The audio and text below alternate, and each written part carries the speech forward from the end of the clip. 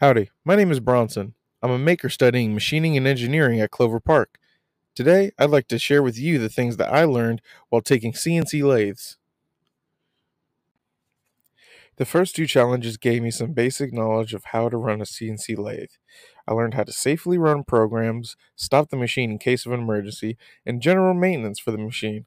After certifying with the Haas certification videos, I practiced what I learned in later challenges. I practiced what I previously learned about CNC by designing my first CAD CAM product. I designed a handle for a hammer used in machining to be turned on the lathe. I also created a well-balanced spinning top. I made sure the design and shape was well suited for the lathe and the tools I would be using. The next challenge is where I put my knowledge to the test by both machining my spinning top and hammer handle. While the spinning top came out smooth and well balanced, the hammer handle came out very choppy and uneven on surface finish. This shows that I had either misprogrammed my offsets or needed to better handle my speeds and feeds. But the spinning top came out very well, and I appreciate how well it spins.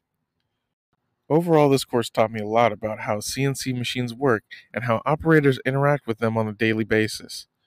It also shows me that machining can be taken to any career industry, like the medical, transportation, or even communication industry. I hope to one day become an expert in the field so that way I too can teach the future generations of machinists. Thank you for taking time to listen to my video, and I appreciate you watching. Have a great day. Bye.